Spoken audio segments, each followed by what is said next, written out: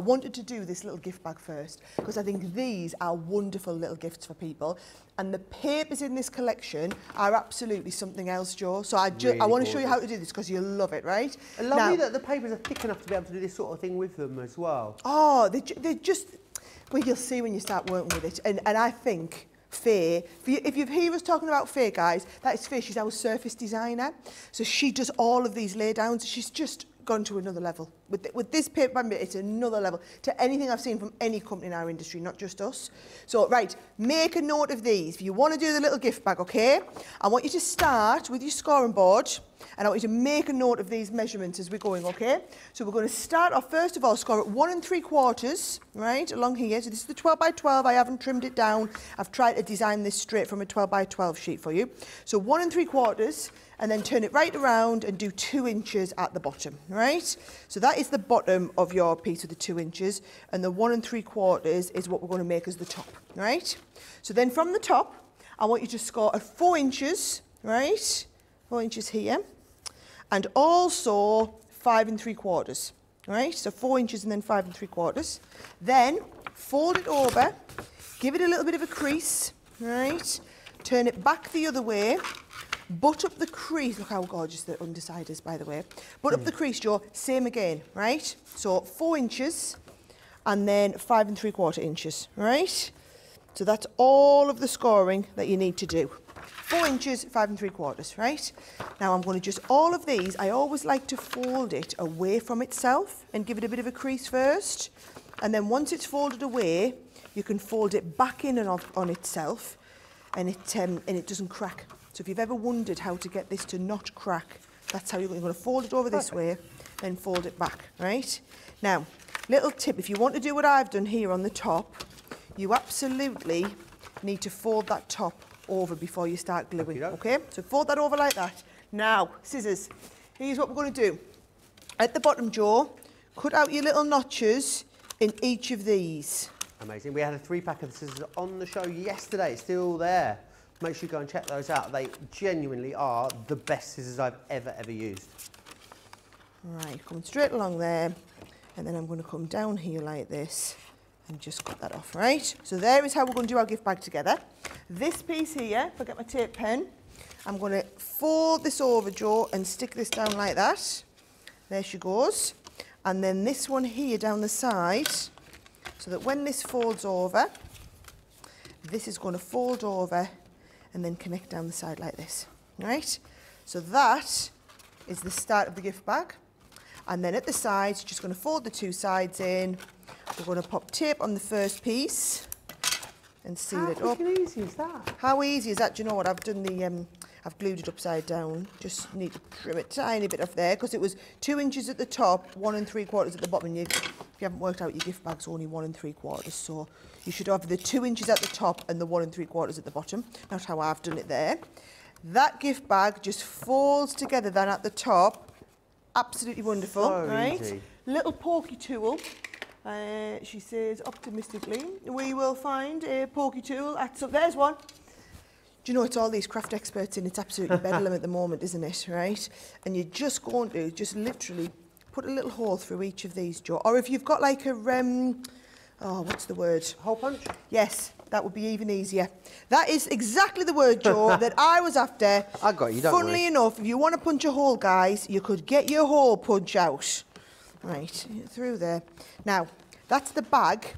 The bag was just the first part of my demo, because what I actually want to do, Joe, is do the foam flowers. I imagine you could make so many of those up. I mean, you could make 36 of those up using that 12 by 12. From one paper pad, you could make 36 gift bags in that style, all beautifully matching. For $14.99. Yeah, amazing, isn't it? I mean, I don't even know, Johnny might be able to work on the calculator what that is per gift bag. It's like nothing, guys. It really is. But right, so 36 gift bags you make for $14.99. About 30 pence. 30 pence a gift bag.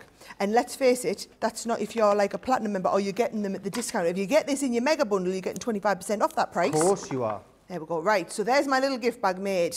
You remember the measurements, guys? 1 3/4 at the top, 2 inches at the bottom, and then we're going 4, 5 3/4, fold, 4, 5 3/4, glue it together. Super quick, and it's a different gift bag to what I've made before.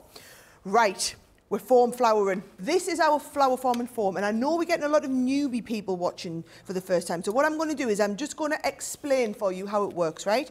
You're going to use all of your foam flower forming dies, and I'll get Joe, because he's got the boards over there now, to show you all the different ones that we've got in the end, but I'm using the rose. So what I've done is I've cut them out using the die cut machine, and these are brilliant, by the way, through your mini. So I like to cut a few of the big ones, few more of the little ones, and I've also cut a few of the leaves, right? So we've got everything ready. Now, you need very specialist equipment. You need an iron. Right? This one was under a tenner. It was just a cheapy one, right? Hot as you can get it, right? So I always have it turned up really, really hot. In the studio, we keep a one just for doing foam flowers. At home, I actually use the one that we iron the clothes with, right? Doesn't much ironing gets done in my house, it seems. My husband's watching, he'll be laughing and goes, who irons the clothes? We've got more people saying they haven't made foam flowers and saying they have made foam flowers. Right, okay, you are going to go absolutely bananas when you see this, guys. And if you only buy one thing today, get yourself the foam flower making kit. But actually, if you get the mega bundle, it's in the foam flower making kit. We also do, you can use any foam. We've got some lovely ball tools and the ball tools that come with the foam. Now, it's all on the website. All of our core tools are on 3 for 2 and birthday week. So if you need any of this equipment, it's all on the website, right? What we're going to do is we're going to create like a bunched effect. So if you look at one of those pieces, it's just flat at the moment, right? Just totally ordinary, right? I'm going to keep it turned around so our lovely Charlotte can show you up close. What we're going to do is we're going to take this, we're going to place it on the iron, and watch how it reacts straight away as soon as you start touching it, right? Then we drop it on to the foam, and I like to ship, so don't leave it there, right? Because if you leave it, it's going to dry exactly however you, not going to dry, it's going to cool exactly how you left it. So now I've got it to that, I'm happy for it to cool like that. Look at it, a minute ago, it looked like this, now it looks like that. Just from touching it on the iron. That's all you're going to do with it. A little bit later, I'll use some of them shimmerings on these guys. There's lots of different systems out there, isn't there, Sarah? I think what I love about our system is that you do heat set it. And as far as I can see, and as far as I've been able to tell before, it makes your finished projects much more robust. You're not having to keep teasing them and blasting with a heat tool or coming back to them. You know, we've got samples, haven't we, of foam flowers that are 2, 3, 4 years old now. Yes. That are still as good as the day they were made. Yep. Now, watch what I do with these. This is brilliant. So this is one of the leaves. And all you do is touch it on the end, tiny little bit, and then that heat just makes it shape and curl, right? So same again, I'm going to touch it just on the end of the iron, and it gives that lovely curvature. I'm going to tell you now, you're never, ever, ever going to buy ready-made flowers again. You're just always going to make them, all right? Now, here we go. I'm going to start and put this together, Joe, right? I'll tell you what I'm going to do. I'm going to pop this on here. Oh, this is a well-loved one, isn't it? I saw Leanne yesterday with Craig's. I was watching that show. I was watching it back late last night, and I was having an absolute bit of giggle when she was trying to stamp without having the base down there. Right. So what I'm going to do is I'm going to use some little bits of glue. I'm going to start with the biggest one, and we just put a tiny little bit of glue in the middle, right? And then we come and pop the next layer of the flower in, right? So I'm just popping that into there and making sure it's moved around a little bit. We're going to do the same again. We're getting a tiny bit closer, I think, Charlotte, and everybody can see lovely. And that one's going to go in there. So this is like, I call it a cuppy flower, right? So all I'm doing, it's got no stamens in. So I'm just popping these bits in though, Joe, and I'm sticking it in because we're going to have like a little rosebud in the centre. Right? If you're watching this as well and thinking, gosh, I'm not going to be able to remember this, remember, we've got hours of flower forming masterclasses available on the website. Whilst the foam is different and, you know, the dye style is different, all the techniques, as long as you know the techniques, it's the same technique, isn't it, Sarah? Always, always the same technique, guys. Always dead easy, right?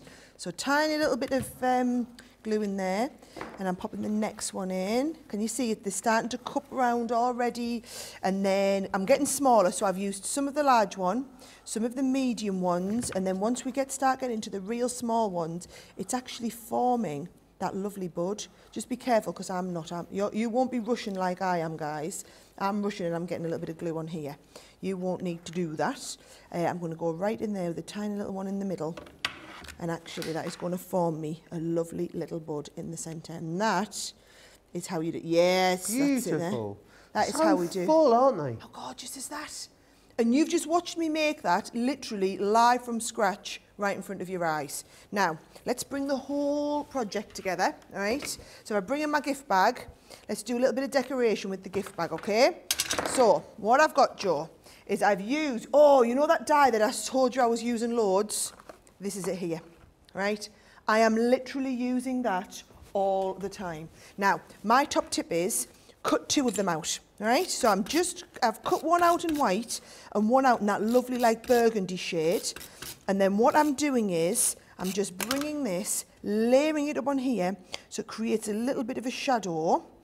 And then once we've got that shadow created, I'm going to use a couple of little blobs. I'm going to use a couple of little blobs in my glue gun. I bet that would look lovely, Sarah, with a photo cut with the same die and pieced back in the centre. Oh, if you want to use it on something like a scrapbook. That would be a lovely idea.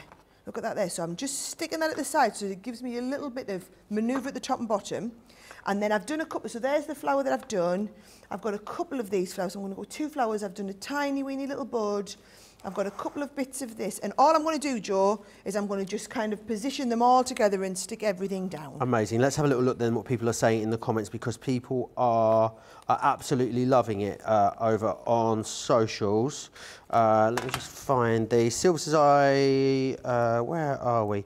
Sylv says, Cindy says, I haven't played my flower dies and foam for a while. I've got to get them back out. Today is the day. Today is the day, guys. I hope I've inspired you.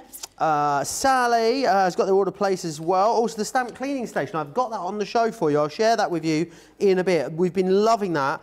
Sarah did her food shop in record time in order to get back for this show. That is dedication. Lisa is really loving the show. Sarah likes my jumper, thank you. And she likes your dress as well. It looks very cosy. Well, thank you. Very cosy. I'm like a big green Care Bear today. And also Amanda's gone for it. Connie, Claire, all got their orders in as well. Lots of you ordering at the moment. I will give you an opportunity to check out your baskets fairly soon. I know you don't want to miss anything that Sarah's sharing with us. You'll get an opportunity to check out in just a couple of minutes. Oh, look at that. Stunning, isn't it? Yeah, I love it. You know when you just make something and you're like, yes, I've absolutely nailed that. I love the little gift bag. That's perfect for like a few little handmade truffles, a little soap, so a little box of jewellery, but then adding them foam flowers. But you see what I mean, Joe, about needing this lovely frame? Yeah. I just think it's beautiful.